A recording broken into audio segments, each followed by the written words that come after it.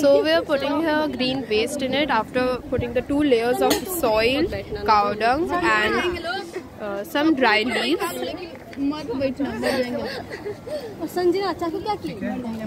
They are cutting more green waste. They have a different group. They will make a different manure. They will make a mixture where all nutrients will be in equal manner. Like we are using banana peels for potassium. We are using eggshells for calcium. And where are the eggshells? This is Sanjana. Hello everyone. I am Adhishri Gupta from class 9A. This is our girls team. So this is the cutting waste team. Like they'll be using scissor and knife to cut the vegetable waste for our manure. This is Neha, she'll be guiding them. And that is our biology teacher named Abhimanyu sir. He is guiding us to how to make the manure properly. They are covering up the layers of the green waste with the soil.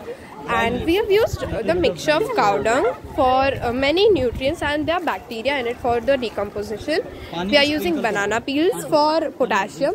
We are using eggshells for calcium. We are using dry leaves because they are nutritious in their own way and they have many minerals.